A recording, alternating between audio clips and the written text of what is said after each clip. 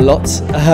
Generally, I recruit heavily for the professional services team, so that's solution architects, consultants, delivery managers, engagement managers. We also have customer success managers, client architects, account executives, account developers, grads. So there's a lot of different positions across the board. It's hard, but it's just a case of trying to find the best people. At Mulesoft we have quite a high hiring bar, so it is difficult to find the right people. The positions are very specialist as well, but it's just a case of doing all we can to find the best people, and using sites like Jobbio is helping with that. Yeah, it's been fun. There's a lot of interesting people here.